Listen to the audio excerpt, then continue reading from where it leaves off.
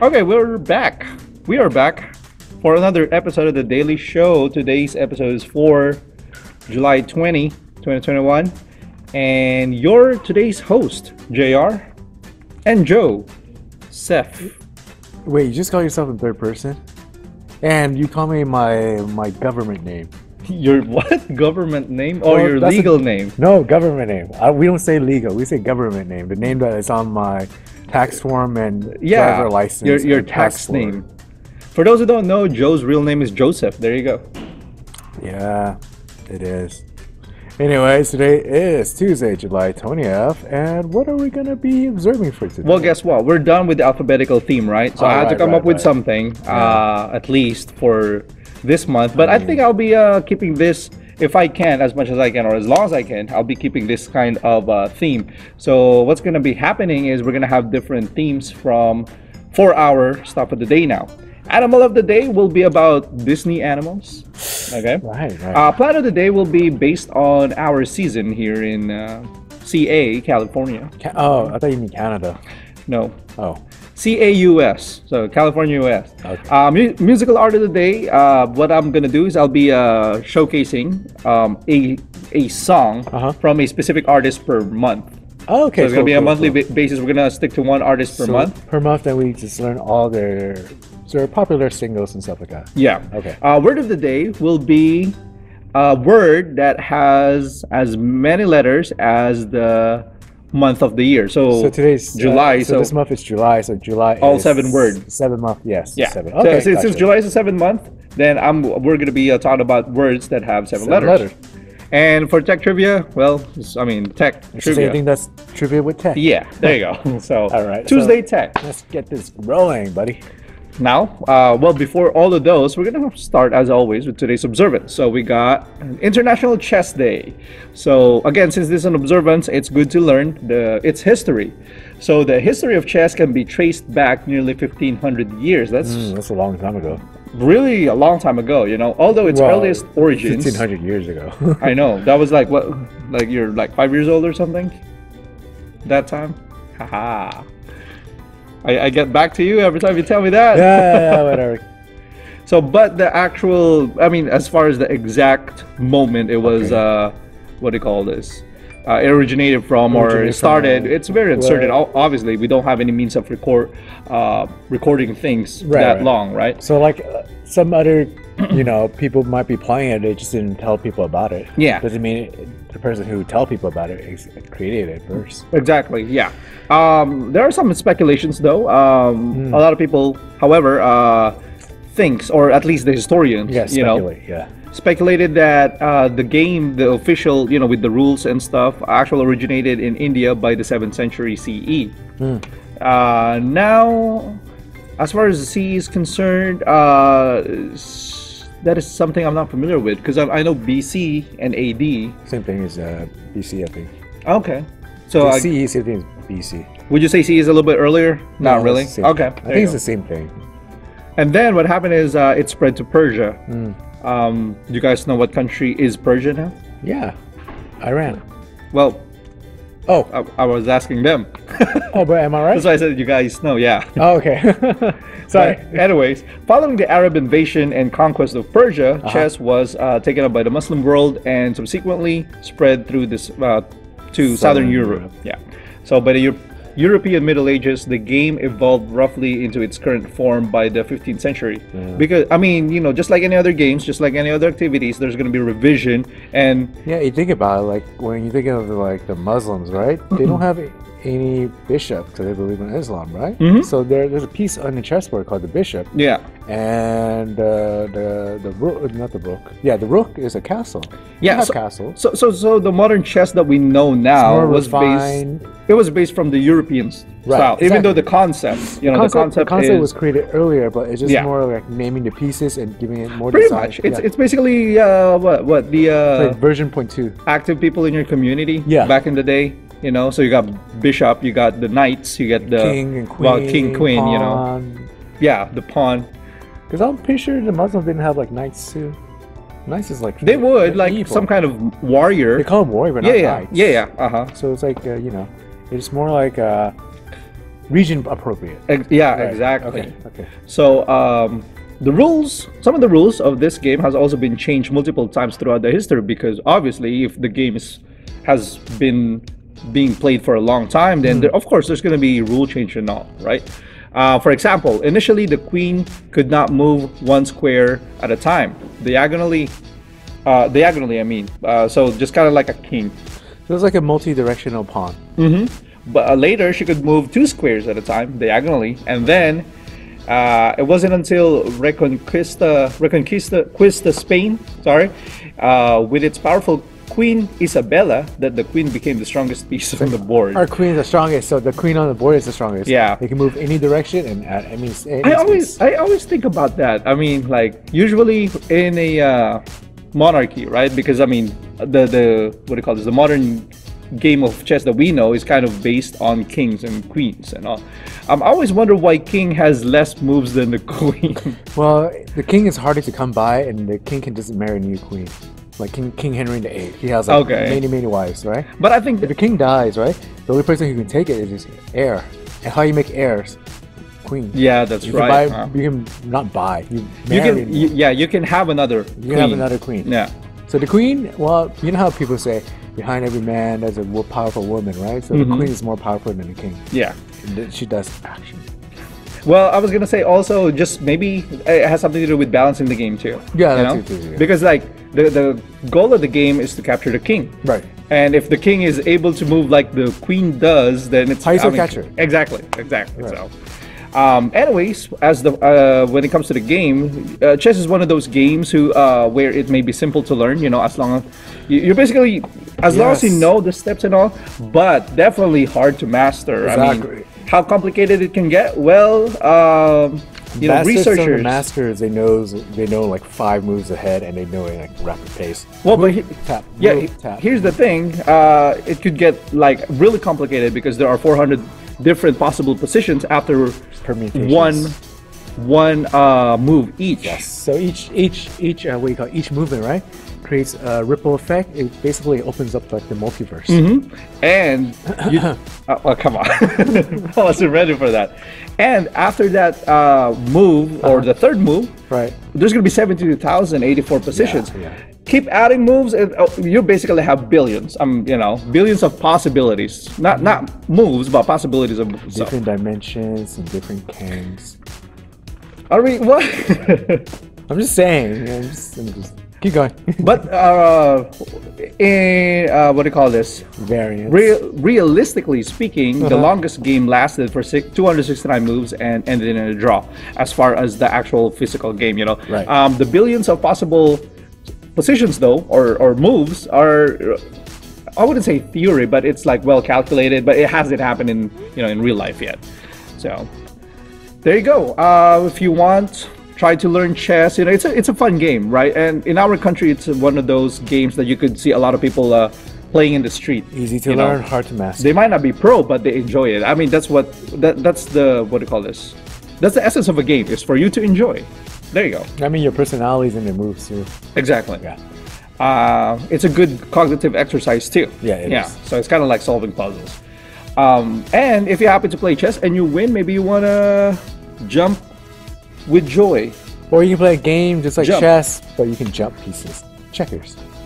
There you go. Cool. Yeah, that's another one. No, today. But we're not talking about checkers. No, we're talking about World Jump Day. World Jump Day. Everyone is encouraged to jump, and there's a funny reason behind it. What's up? Not just a regular reason. World Jump Day encourages people around the world to jump simultaneously, because the idea behind the initiative, or this initial observance, was to have millions of people jump at the same time in order to change the Earth's orbit. But we already know that it's not gonna happen. You know why it's not gonna happen? No, do I know why it's gonna happen? I'll tell you why it's not gonna happen. I'm gonna say we don't have enough mass. Even that, but you know what else is? What? If everyone jumping at the same time, right? You're pushing one way, you're pushing the other way, right. Cancel out. Yeah, that's right. So you push this way, the other one pushes this way, all one cancel out. There's actually a YouTube video about one of these educational channel where they talk about what's gonna happen if everyone stays in one place. all the people around the world stays in one area, one land area, and Nothing try happens. to jump, nothing's gonna happen. I mean, we're in a grand scheme of things, right? yeah, Earth is way way heavier than heavier. all of us. Except for your mama. I'm just kidding. The primary goal of World Jump Day is to help combat global warming. Even though there's really no significant effect if everyone tries to jump at the same time. It's No, changing Earth's orbit is not going to reduce global warming. It's probably going to cause different kind of issues. Well, yeah. Well, here's the thing. A lot of these people, especially those who made this observance, believe that changing the Earth's orbit could help reduce global warming.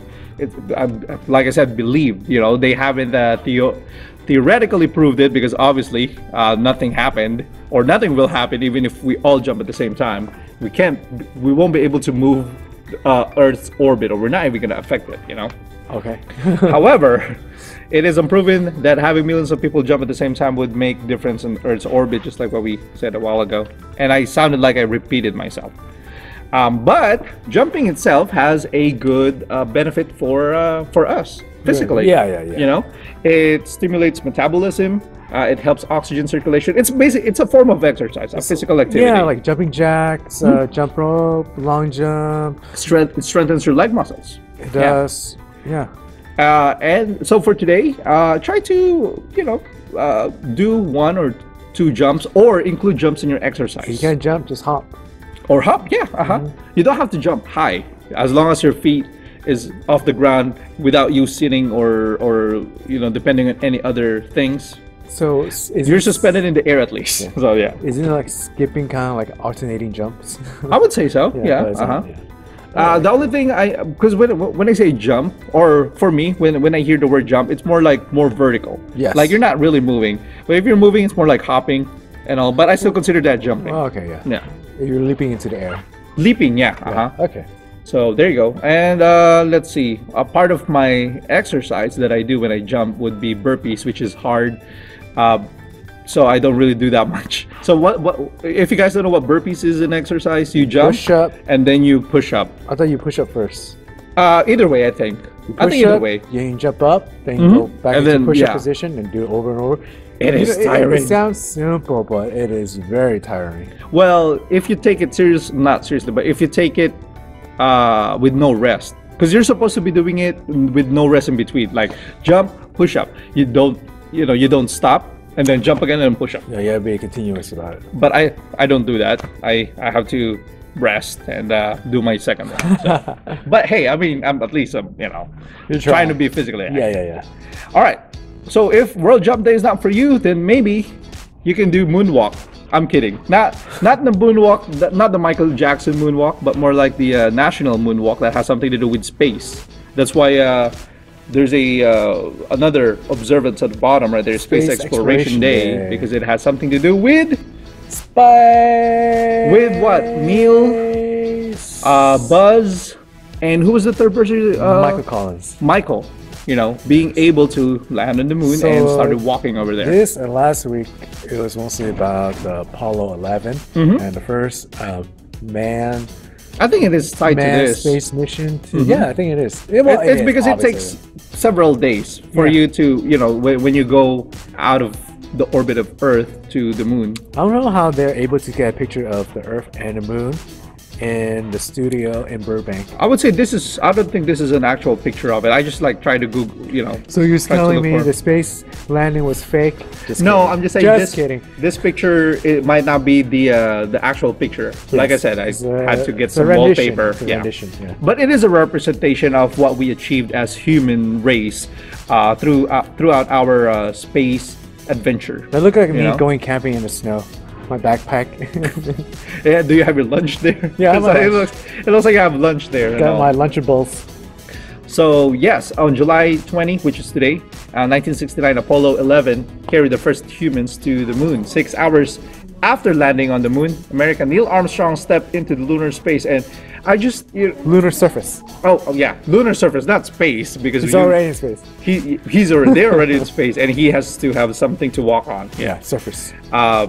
I was gonna say, I wonder what the feeling is the first time you step on an alien land. When I say alien land, it's not from Earth, obviously, right? I know that feeling. The feeling is just wow. I haven't tried it, but I just can't imagine. You know? I have a feeling that represents it. When I get new shoes and you put your feet in, it feels like whoa. Do you feel like your light foot is the term where it's like it's something that's molding to my foot. Oh man, it's brand new, and I always chase for that feeling. That's why I have like 60 plus shoes. I'm surprised you don't have any astronaut shoes. I do. Really? I do have a NASA. You should show me. It's a moon boot.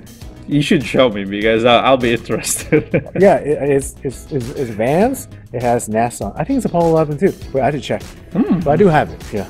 I really wanted to see it, by the way. Okay, I'll bring it tomorrow. So we got other notable observances. We got National Fortune Cookie Day. Yep. When I don't know any advice, I take fortune cookie advice. That's why I always buy Chinese food. You know what's sad? Ian just told me or showed me that the fortune cookies now also have ads at the other side, which is, I mean, come on, really? You're putting ads on everything now, even fortune cookie? I don't like that. Why? Because they're using a lot of ink. The ink might seep into the cookie. That's true. Yeah. If you're not a fan of fortune cookie, though, there's lollipop. Oh, it's more sugar. National Lollipop Day. Yeah. And then the third one would be other notable observance is what I meant. National Ugly Truck Contest Day. So it's kind of like an ugly sweater contest, but for trucks. Yeah. There you go. So those are our other notable observances. Now, today in history, in 1865, we got Pierre Lalamone arrives in the U.S. Now, you might not know him, but we did talk about him last year. He's writing something very peculiar. Yes, he's the one, well, he's a Frenchman who arrives in the U.S. carrying the plants and components for the first modern bicycle. So that's what it is. So if you guys have bikes at home, you enjoy it thanks to Mr. Lalamone right there. I can't even pronounce his last name in a French accent because I'm not French. You know. He unfortunately received no significant reward or recognition for introducing the nation to an invention that soon became ubiquitous because well known worldwide. The good thing is we got records of who brought it, and trace it back to him. Trace it back to him. I guess today, at least this year, we give the credit he deserved. I mean, I think he sells clothes now. Lululemon. Just kidding. Lululemon. It's an apparel. It's not a bike, Joe. Yeah. If I would start a bike shop, I'm probably gonna name it Lalamone. I mean, just a recognition of for someone who actually brought the plants. Shout out to Pierre. Yeah. Notable figure born today, we have Edmund Hillary. There you go. He was born in New Zealand. Edmund Hillary is an explorer and mountaineer, and together with Nepalese Tenzing Norgay, they were the first climbers to reach the summit of Mount Everest and return safely, because you guys know the 5.5 mile high. Is it 5.5 miles? Yeah. Okay. Wow. I mean, and by the way, the higher you go, the less oxygen you got, and you get lightheaded. Yeah, that's where the danger comes in. And unfortunately, a lot of these mountaineers who dared conquer this amazing mountain, I would say, some of them are not able to come back, or some of them actually stop at some point halfway and just point, and just come back. Go back Edmund though and Tenzing, they were able to conquer it, so pretty awesome. For our place of the week, we're going to Cuba. So we'll talk about some national symbols in Cuba and traditional games. First, we got the tocororo, or the Cuban trogon. So that's the national bird of Cuba, because its feathers share the same colors as the Cuban flag. We got red, blue, and white. Red, blue, and white. Yeah, there you go. I mean, what other animals could you, if you have an animal that shares the same color pattern as your might as well flag? use it. I wish we have an animal that is yellow, white, blue, and red. It could be this, but minus the yellow, because we got yellow in our flag. Okay. But yes, the tocororo or Cuban trogon is also called the bird related to, or is also a bird that is related to the quetzal, and I think we talked about that bird before. One of our daily show. Quetzal. Yeah, quetzal. Quetzalcoatl. That's a different one. Yeah, that's a different one. Yeah. Next would be the national flower, white mariposa or butterfly jasmine. So either way, you can call it either of the two. Naturally, this endemic jasmine species grow in more humid places like lagoons, but it can be grown domestically as well.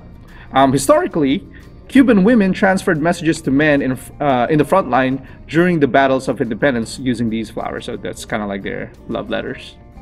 Pretty cool. Have you received a white mariposa before? Yes, I have. No, you haven't. I was fighting for a revolutionary in Cuba. I know. You haven't, Joe. I haven't. Traditional game, not their national sports, but traditional game. You should know this. Domino, but I don't know if I think the common dominoes here in the US only has like 6 dots, but theirs has 9. So that's kind of like the major difference. Oh, I never realized. So 9 by 9, we have 6. Yeah, we have 6. Here we only got 6 by 6, right? Yeah. I mean the max number.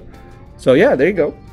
It's a game of skill, unlike a mellow rainy day domino games many of us imagine. So, and just like how we treat chess in the Philippines, dominoes are kind of like that. Like you would see people outside their house just playing domino.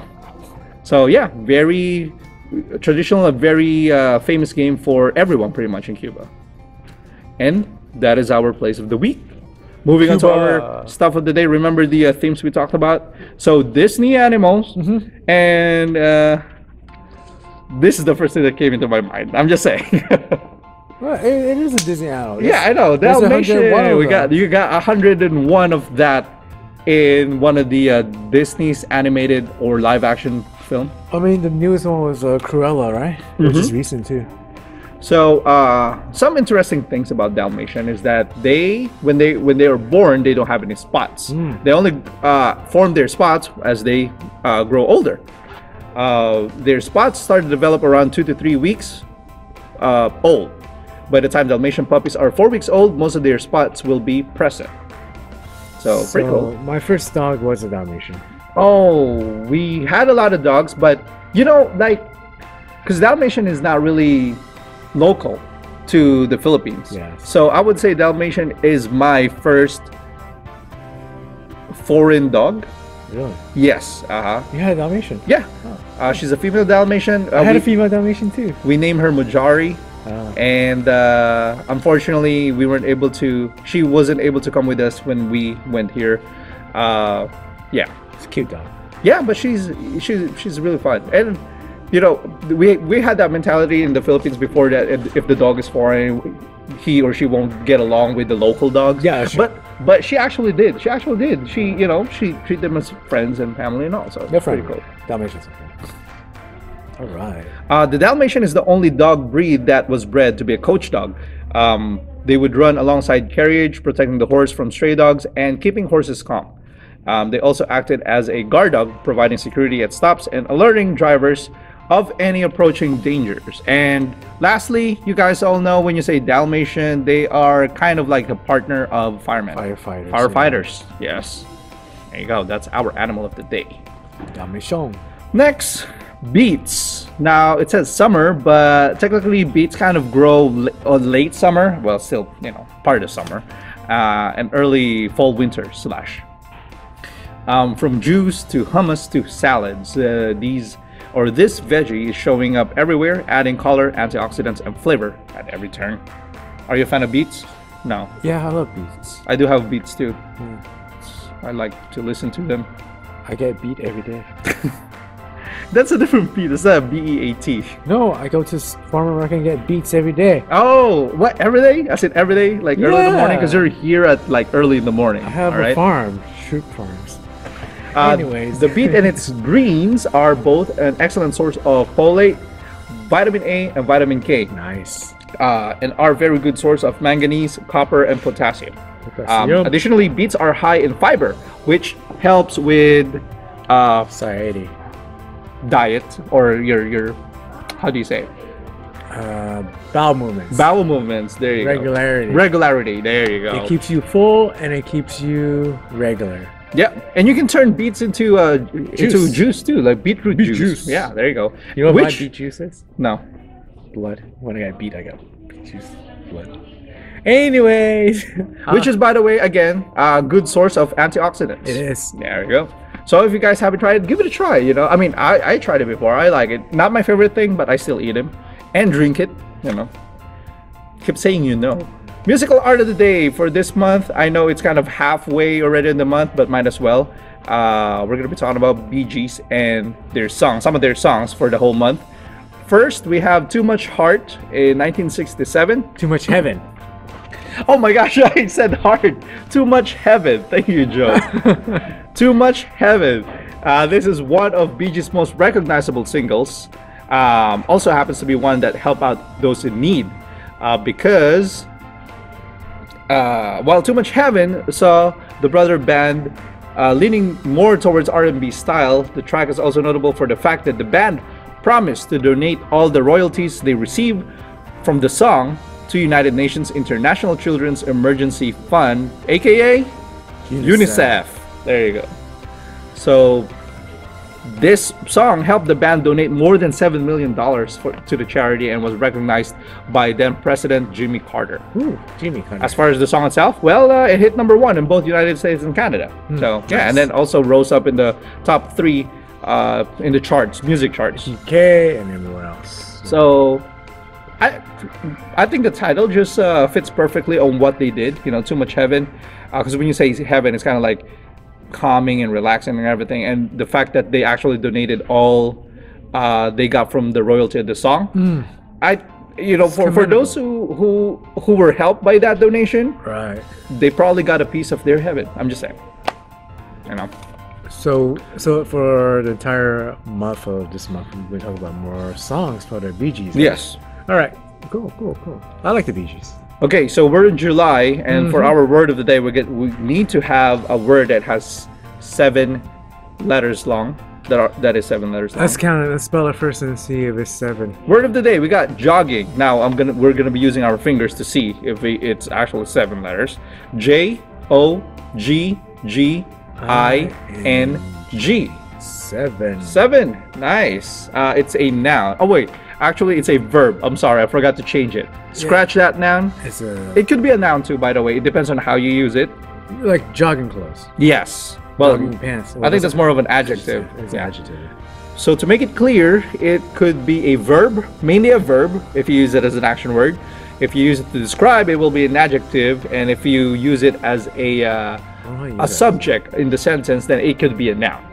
And it means pretty much simple, the activity of running at a steady, gentle pace as a form of physical exercise. You don't know how to use the word? Don't worry, because I got you with the Joe sentence right here. I saw Joe jogging down the street. Because you like to jog. I do, but I don't jog in the streets. I jog in the trail. Like the riverbed? Yeah, the riverbed. Because I'm like... Oh, yeah, I remember that. Yeah. We should do that again. It's just hot. yeah, I know. I mean, I like jogging. Not the best thing to do, but for me, not the best thing that I prefer doing. But I don't know, hot weather, man. I'm just saying. No, it's good because when you're jogging in hot weather, you're sweating more. The more you sweat, the more your pores are cleared out, and you get more. So the more you sweat, the less you jog because. Yeah. I mean, is that the more true? you jog, you soon get more cardiovascular health, and you don't sweat as much. You don't exert as much energy. I think also the opposite is when you jog during winter time or when it's cold, you have to double your effort just because you're not sweating that much. Yes, but during that, I usually compensate by wearing more clothing. Or the what do you call that? The one that makes you sweat more. The thermal jacket or something. Yeah. Thermal sweater or trash bags. Or trash bags, yeah. Yeah, people use trash bags to keep in the heat. You trap the heat in, so you sweat more. And kind of like help you stay warm too during winter time. So during the winter, I usually jog because it's colder. I can jog longer. So during winter, I usually do that to increase my distance. Okay. And during the summer, I usually just do sprints so I can go get it done fast. Oh, okay. Because I don't want to stay in the sun too long. I don't got super tan. Uh-huh. But I do enjoy jogging. Jogging is one of my kind of like meditation for me. That's good. It helps me relax, and it keeps me healthy. Do you are you able to jog by yourself? I believe you do. Huh? I always do. Yeah. Yeah. For me, I'm kind of like the opposite. If I don't have anyone to jog with, I feel it feels boring for me. Really? Yeah. That's why I prefer treadmill. I usually put on music, and I can go like 5 miles every day, sometimes even more, and go home just feel more relaxed and well rested. Well, not well rested, more relaxed and refreshed. And refreshed. Yeah. There you go. Yeah. That's good. Yeah, jogging is really very healthy. I like it. Well, yeah, definitely. All right, so last part of our show today we got the tech trivia. This is something interesting because I didn't know about this, and of course now I know, and I'm like, what? If you guys have computers, and you might have heard of this internet browser called the Firefox. It's kind of like the Safari in Mac and Internet Explorer or Google Chrome, their internet browser for you to go to YouTube or Facebook or Joe's favorite website, DuckDuckGo. What? That's not a website. What's your favorite website? Where you buy shoes? Nike. Oh, Nike. Well, I thought you have like a like a boutique website for shoes. Oh no, just get them from Nike, dude. Oh, okay, there you go. Nike's or Adidas. That's not where you get my stuff. So did you guys know? Speaking of the Firefox internet browser, their logo. If you first take a look, and hence the name, you would think right away that it's a fox, right? It's not. But it wasn't. It was not actually based from the animal fox. Instead, it was based from an animal called the red panda. Red panda right there in the picture that you see. Wait, red panda's not a fox? It's not. It's more like a raccoon. Yeah, it is. Yeah, so what happened was the very first Mozilla logo, after the decline of Netscape, I don't know if you guys heard of Netscape, but yeah. I heard of Netscape. I'm old. A very, very, very old software, was a phoenix born from its flames. When they had to change their name, they opted out for an animal that was not well known on the web at that time. Fox. And so, not a fox, but a red panda. There you go. Unfortunately, people thought it was the animal on the Mozilla Firefox logo was a fox. But I'm just saying, if you're the one who developed it, you wouldn't expect people to recognize this as a fox. But maybe it's also part of their marketing or their what do you call this? Their like it's trivial. Oh yeah. Yeah, it's kind of like trivial, like, oh, all right, we're gonna name it Firefox, but we're not gonna tell them it's not based on a fox. So yeah, there you go. The Firefox was actually a red panda, which is a protected species in Asia. So they're protected, meaning that their population is declining, and we are trying to protect them to not be extinct. Another reason that contributed to the name Firefox, or to the people thinking that this animal is a fox, is that there was a mistake when translating red panda from Chinese to English, and that's how we got Firefox. I mean, I understand it looks like a fox and its fur is fire, like in color. Yeah, I can get that. I mean, translation, right? Yeah, I know.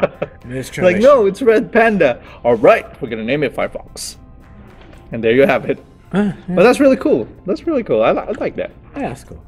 Anyways, that's our show for today, guys. Thank you for staying with us until the end. Hope you like it. Hope you learned something new. I forgot to change on the last slide. There we go. Don't forget to leave your thoughts about the topics we discussed in the comment section below. Right. And enjoy the rest of I gotta make sure which episode is it gonna be tomorrow. Wednesdays. Ian. There you go. Yes. Last time in my episode I forgot the day. So that's why I got Joseph here. Yep. Thank you, Joseph, for reminding me and correcting me. No problem. And I will do the same for your episode. Okay. Bye for now, guys. All right. Have a good day, guys.